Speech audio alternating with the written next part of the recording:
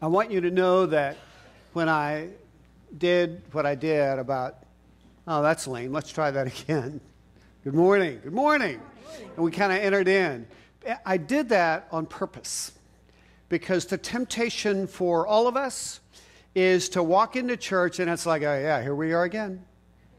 And to be here, and it's a good thing to be here, but it can feel an awful lot like rote, a lot like duty, which isn't bad, but that's actually setting a pretty low threshold. There is another way to come.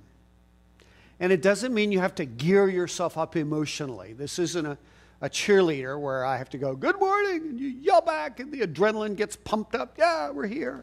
It doesn't have to be like that. That actually can be incredibly emotionally manipulative. Instead, it's a sense of expectation. Because you see, what we dare to believe, and it's a dare, is that through the very simple things that we do, often half-hearted, sometimes broken, sometimes we get it wrong, that Jesus actually really does show up. And that he is here, and if he is here, if he is true to what we know of him in the scriptures, that means he wants to do things with us, in us, through us, by us. And if somehow our expectation level is way down here, that church is in essence something to get through, to hopefully maybe get something out of the sermon, or that something will happen to us in some way or another, but not in terms of genuine availability, then I think we miss out. Now, God has an extraordinary ability to defy our expectations, especially if he really wants to get our attention. A little story. When I was a college student, and I went to try an Episcopal church not too far from where my family attended, and this was at 8 o'clock in the morning, and there was a big church, but they had a little chapel on the side, and that's where they had their 8 o'clock service. The liturgy was Cranmer, which meant, in our parlance, right one, and which is lots of these and thous, Shakespearean English and the like.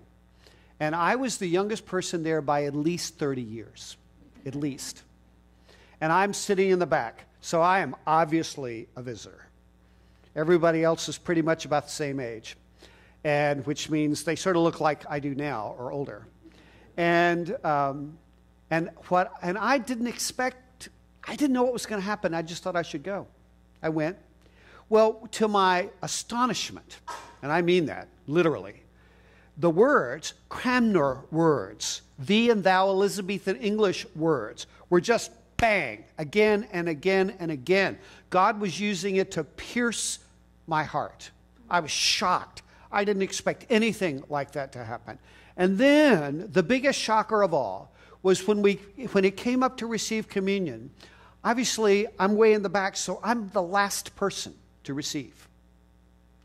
And I put out my hands to receive the bread. The priest puts the bread in my hand. I put the bread in my mouth, and I have this experience, it's almost terrifying, of God in my mouth.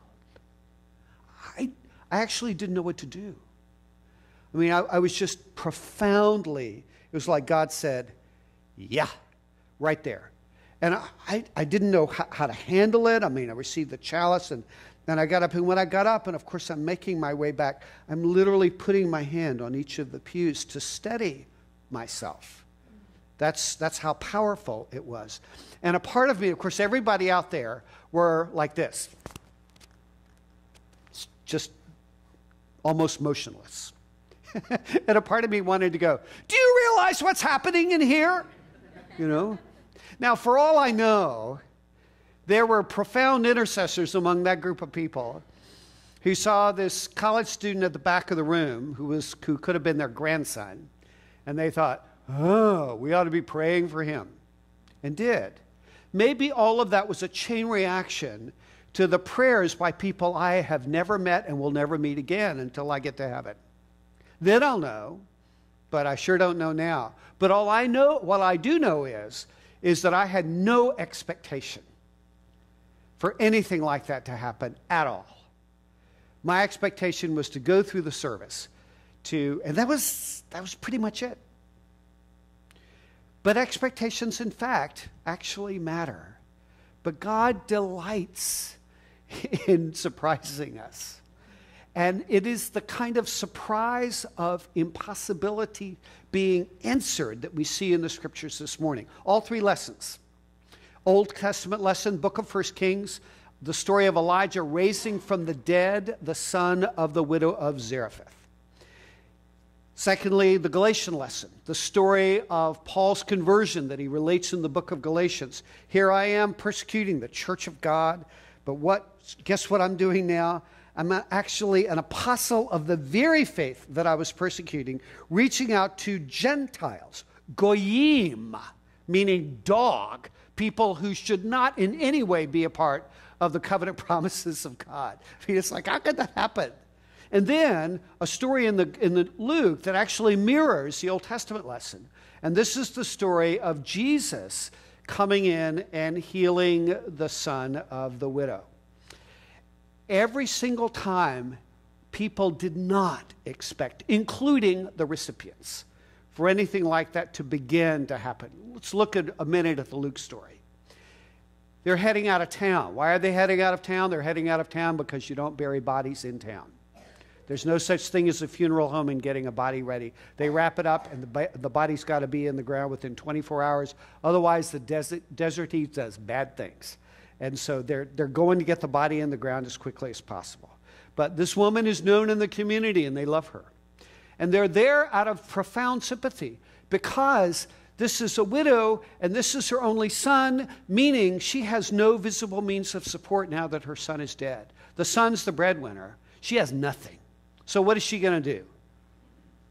And so they're there actually because they care. And they know that what's in front of her is awful.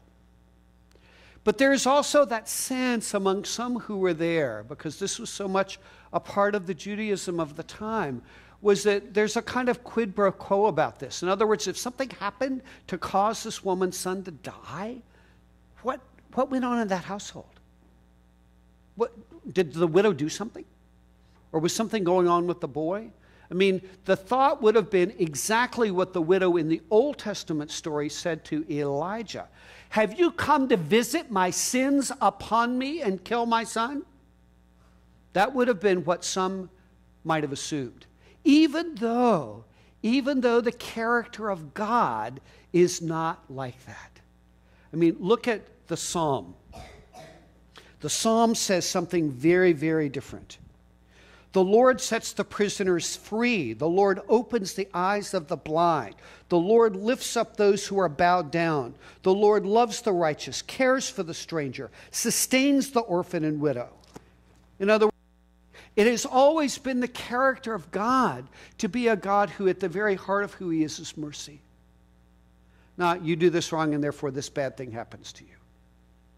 And so if there's one thing I want you to get out of the sermon today is I have to ask, is there within you somehow the sense that we really do live in the kind of universe that, to quote the phrase, what goes around comes around, and if you do bad things, God's going to do bad things to you? Because if that is in fact a part of your understanding of the very nature of God, you will never want to draw close to him. Because there will always be reasons in your heart, if you pay attention to your heart, to show you that you don't qualify for answered prayer, for the grace of God, and for his mercy in your life. And therefore, you will always keep God at a distance. And the whole idea of me coming at the beginning of the service and saying, come on, let's get into this together. It's like, no, because if I get close to the presence of God, something unbelievably terrible might happen to me. I know what I did yesterday. Or maybe even this morning. Especially those of us who wrestle with a kind of secret life. You know, there's the public persona, and there's who I really am on the inside. And since we know, as we say every single Sunday, Almighty God, to whom all hearts are open, all desires known, from whom no secrets are hid, I'm dead in the water. Right? Nod your head. But if I understand in the depths of my soul that who God is in the very heart of his character is that he is a God who gives and acts in mercy, which is exactly what's being said in all of these scriptures this morning. Then I can come. I can be in his presence. And I know that what God will come and bring to me as I step in, as it were, is not what I deserve, but mercy. Mercy. Forgiveness, kindness. Come to me, all you who are weary and heavy laden, and I will give you rest. Because you see, more often than not, the reason we come weary and heavy laden is because life is hard and we beat ourselves up to boot. And we have all this interior fighting on the inside as well as on the outside, and it's a real struggle. And we show up and it's good. Man, don't ask me to enter in. It's big that I even came at all. Well, if you know that who you're coming to be with is a God who comes and speaks mercy, it's worth it. It's always worth it. It is always worth it. And it doesn't even matter in the end how big the stuff is on the inside with which you wrestle. Because the other thing that's consistently true about all three of these lessons is that God is doing in these stories the impossible. The impossible. Raising dead people to life. Converting a persecutor into a man who knows compassion. Maybe even for the first time in his life. It is out of the box, if you want to use a cliche. Don't hem God into the manageable. And it's not just what happens when you come into church. It has to do with the way you think about your day. I don't know about you, but I'm actually overscheduled most of my life. You know, it's all about what shows up on my calendar on my iPhone. Well, I got this, and I've got this, and I've got this. But it has also everything to do with how I step into the day. Because sure, all that's lined up. It's my job. It's what I do. It's okay. But if all I'm doing is just trying to get through my routine, that means, again, my expectation level is way down here. I just want to get through it, do the best I can with what I have. But if I know that somehow God is in this and that he wants to do things, regardless of how I feel, whether I slept well last night or not, or no matter what's going on in my brain, that's a very, very different way to think about your day and to think about the people that you meet in your day. Just Friday night, Lauralee and I had dinner with Charlie and Brooke at a restaurant over in Altamont, and we got there early. And so, because the traffic was kind to us, getting from South Orlando up into Altamont. And so we got there early, and I checked on the reservation, and it was there, and we sat down, and we were waiting. But as I sat down, I noticed the host who was there had this huge boot on his left foot. And I said, how did that happen? He said, oh, I broke my foot doing racquetball. I slammed my foot into the side of the wall as I was going for a shot, and my foot just did this. And that's what I did. I winced. I said, oh, that really hurt. And I said, so I sat down.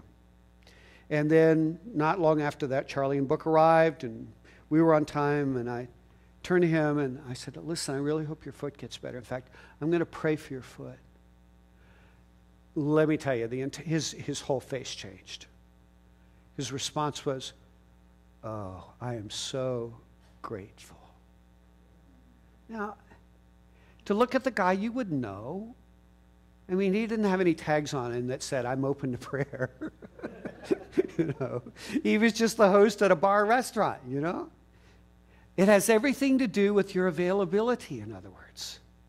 If you live around a life of managed and low expectations, you will go through your day and you'll get things done and you'll be efficient and proficient and things will happen. But why would you want to live such a boring life as that? You see, to be available for God to use you is to have an expanded vision of God. It means, number one, yeah, I am, in fact, the object of God's mercy. And if I didn't believe that, I could never step out into that, because otherwise there'd be a part of me going, who are you to get out there? It's not like you don't have your own struggles. I mean, there is a kind of demonic in my view, condemning voice that wants you to live at the level of low expectation, to be somebody who basically fits in, doesn't stir up trouble, manages your day, and does your best to try to be the best fill in the blank, husband, employee, dad, student that you can be. But why? But if you know that you are the object of God's mercy, and the one who has had mercy on you can do the impossible, well, that changes everything. Then all kinds of things can begin to happen, both in you and through you. And so that's why I go back to, what's your picture of God?